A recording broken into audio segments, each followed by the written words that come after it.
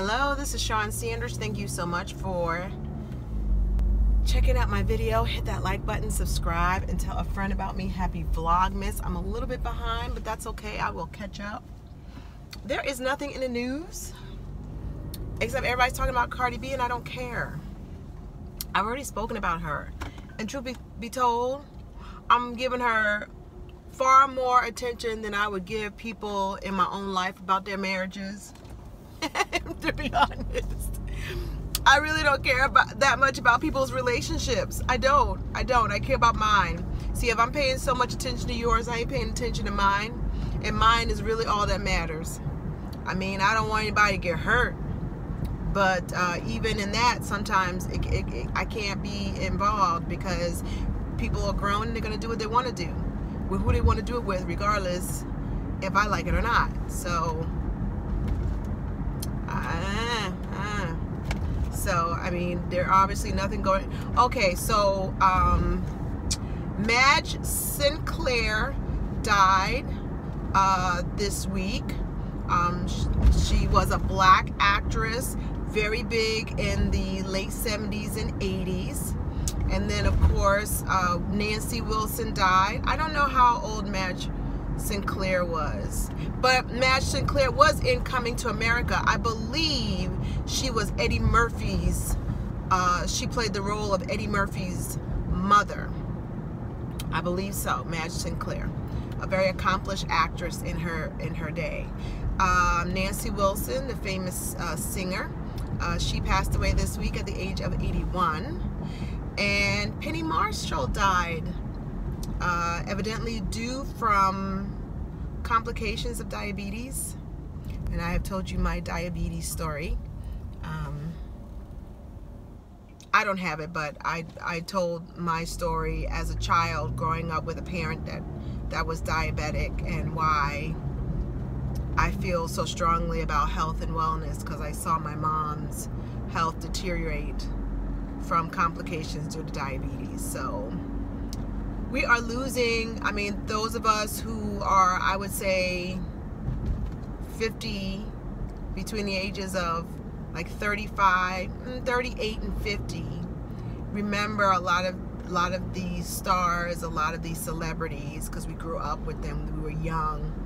You know, I grew up watching Laverne and Shirley and Happy Days. I grew up with that, you know. So, you know, we start seeing people from our childhood passing away. It's, you know, it's a little startling, but rest in peace. And let's see, I don't really have anything else on the agenda. It's the end of the year. Hopefully everybody has gotten their money saved up to finish their Christmas shopping. Nobody got time to be going broke for the holidays. I'm seeing more and more people not giving gifts for the holidays, and I'm even seeing that in my own family. My oldest son, who's 28, he's married, has my granddaughter, and baby Leon is on the way to debut in 2019, and they very much are not into giving gifts. You know, they're millennials, but they, on both sides of the family, they have a lot of people that they would have to give, and they would rather not give at all. And I'm okay with that, because I'd rather just spend the money on the grandbaby. And because they are a young couple, you know, us giving Eliza baby clothes and all of that, it means no money out of their pocket. So I rather gift Eliza and bless them with them saving money by, you know, playing grandma and being able to dote on the baby. So I'm okay with that. But I'm seeing more and more adults. I'm seeing more and more adults not cook at home. They're going out for Christmas because nobody wants to spend all those days in advance cooking and cleaning their house, and they just want to go out and have a good dinner. A lot of people don't care for the leftovers. They just want to go out, with the family, have dinner, and move on with their lives. But I do know a lot of people, especially that have adult children, they do not exchange gifts at all. So have you noticed that trend? I have noticed that trend. So, yeah, leave it in the comments. But I don't have anything else to talk about. I could really care less about Cardi B. I mean, it sparks a good conversation about how men and women and infidelity are treated. I mean, that to me is a conversation to be had.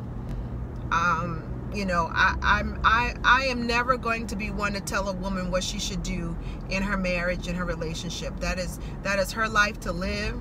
And on the outside looking in, you are never privy to the nuances of someone's relationship. So to tell somebody they should stay or they should go is all speculation. So, and what I'm willing to put up with and not put up with is completely different than the next person. So I learned that early on. So I just try to stay away from it. Now, you know, we can talk about relationships and things like that. I mean, I got married young, and for my husband, this is, you know, I'm his second marriage, but you know, we're celebrating 25 years of marriage. So, but you know, you should know what your deal breakers are. And I will just say this: I think women need to be protective of their bodies. They need to be protective of their heart. Like if I was talking to my daughter and she was trying to decide on what to do, the number one thing I would tell her is that, and my son, you know, it goes both ways, but because women are innately, or by what we think by society, a little bit more emotional than men, and we give our hearts away a little bit more than men per se, not all. But what I would tell anybody is that the one thing you need to do is protect your body, and you need to protect your heart. And I know too many people who have given their heart and given their bodies to people that do not deserve either one of them. Now, if you out there dipping it and doing it and you okay with that, still protect your body. But most of us that are thinking that we are in a monogamous relationship is giving their heart and their bodies away. Life is too short to be wasting your emotional time and your energy on someone that do not deserve your time and energy. I don't care if you're 25 or 75. People who enter my circle is because I feel comfortable with them, and I enjoy what they give me and what I give to them, and they are not energy vampires, okay? And I definitely would not want anyone to not protect their bodies. You know, there's a lot of stuff out here that we don't need to get caught up, and women in their reproductive health, you need to protect your body. And once you find that somebody is not willing to protect you by being monogamous and being faithful, then you have to decide what to do from there. I can't tell you because I'm not you. But I do believe everybody should protect their hearts and protect their bodies, and that you are worth someone being mindful that your heart and your body matters. And if they want to be reckless with their body, that is not something that I would advocate for someone to participate in. But obviously they have to make those decisions themselves. So that to me is a discussion, not necessarily about Cardi B and Offset, but in anybody living life. You know, if you're out there and you just want to have a good time, please protect yourself. But I think it's important to protect your heart and your body. And that's where you can be selfish at. I think it's good to be selfish in those aspects. So that's all I got to say for Vlogmas. Take care of yourself and each other, and I will talk to you tomorrow. Bye.